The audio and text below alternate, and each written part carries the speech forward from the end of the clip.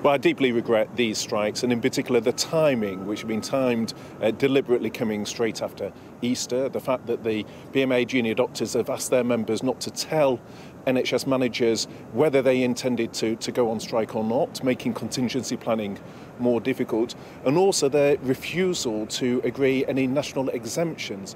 Other health unions, like the Royal College of Nurses, agreed national exemptions, particularly, for example, for cancer patients, so that those patients weren't impacted. The Junior Doctors Committee has refused any national exemptions, and obviously that puts patients at greater risk. But we're working very hard to mitigate those impacts. I had a call again with NHS England yesterday, looking at the contingency measures in place, and I want to thank people across the NHS, particularly the consultants, the nurses, the many staff who are working today to mitigate the impact of the strikes. What reassurance can you give to hundreds of thousands of people who are affected by this, who will be very worried about their health? Can you give them a reassurance that you are putting every effort possible into resolving this situation and trying to get round the table and having a talk with the junior doctors? Well, a huge amount of effort is going in to mitigate the impact of the strikes, to ensure that emergency cover is there. The clear message to the public is for those who need the NHS will be there in terms of responding to urgent calls, but to be mindful